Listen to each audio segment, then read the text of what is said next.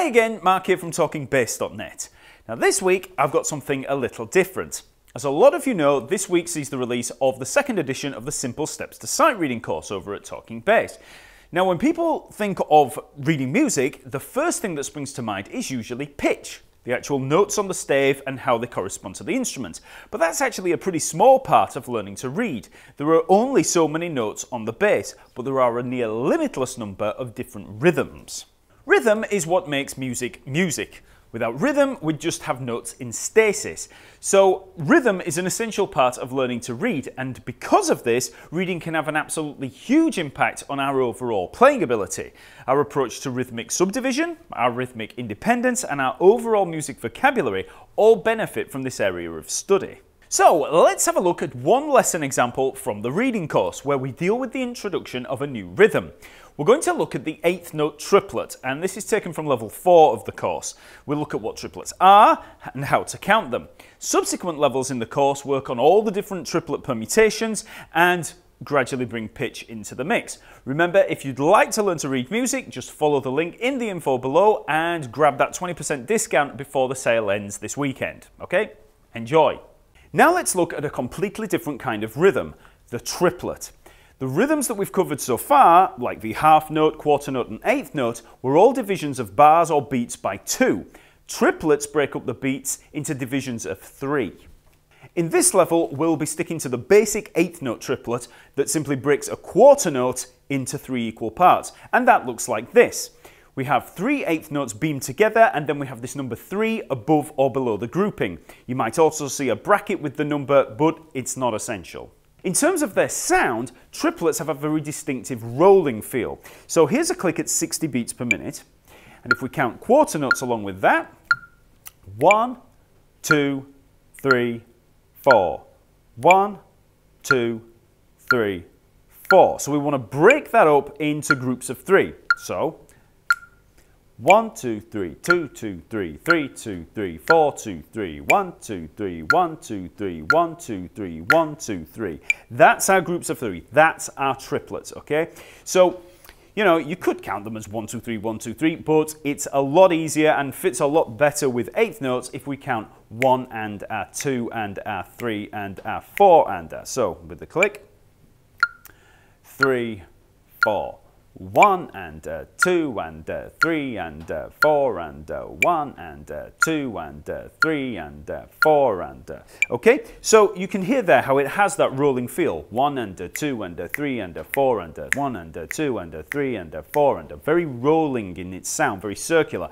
Whereas if we listen to the 8th notes, we have 1 and 2 and 3 and 4 and very up and down, very binary. Okay, we've just got that 1 and 2 and 3 and when we have triplets, 1 and 2 and 3 and 4 and okay, so I think of, you know, anything that's based on those 2s like 8th notes and things like that as being very square as opposed to the circle feel of these triplets. So now let's try playing some triplets. So I'm just going to take a C, 3rd fret of the A string, and then we're just going to play along with the click. So this is at 60 beats per minute.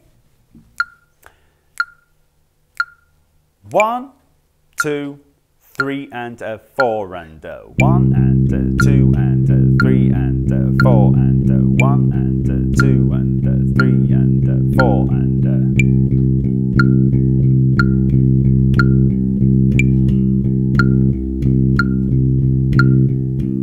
okay.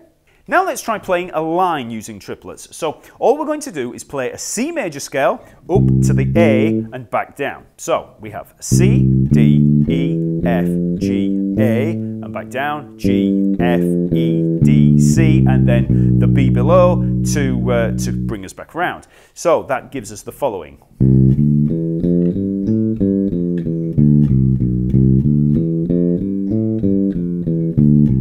1, 2, 3, 1, 2, 3, 1, 2, 3, 1, 2, 3, 1 and 2 and 3 and 4 and okay, so we just have to play that along with the click, and you actually want to phrase them as triplets, so maybe accent a little on the 1 of each triplet, so we'd have 1 and 2 and 3 and 4 and 1 and 2 and 3 and 4 and just to get you used to that phrasing, okay? So here's the click again at 60 beats per minute.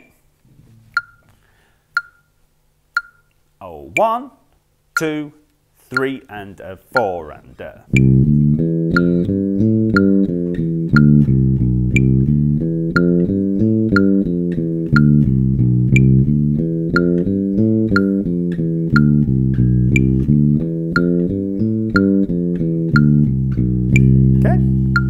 Now let's have a listen to the difference between eighth notes and eighth note triplets. Now this can be a little bit tricky at first because we're going to be switching between the two, and it's kind of like switching between two rhythmic modes.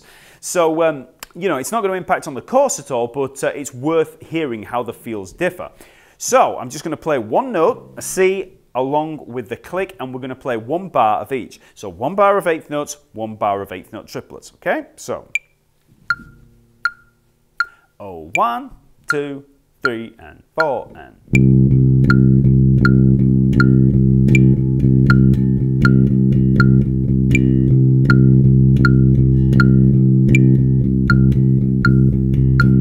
1 and 2 and 3 and 4 and 1 and 2 and 3 and 4 and okay? So with that comparison, you can really hear the difference between that rolling triplet feel and that very binary up and down square eighth note feel, okay?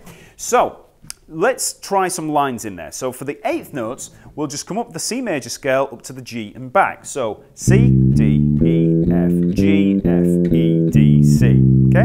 And for the triplets, we'll play the same exercise we played earlier. C, D, E, F, G, A, G, F, E, D, C, B, okay? So when we put those together, we have the following.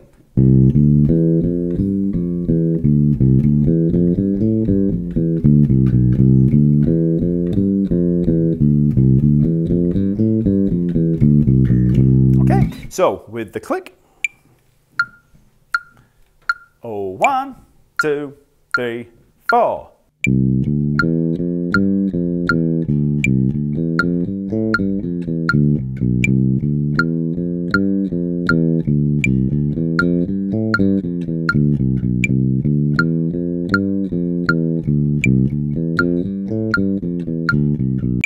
Okay? When you mix triplets and eighth notes in this way, the triplets can actually create quite a bit of rhythmic tension, and it can be quite tricky to switch between the two feels. So don't worry if counting those rhythms can seem quite tricky. As long as you can move between quarter notes and eighth note triplets, you should be okay for now.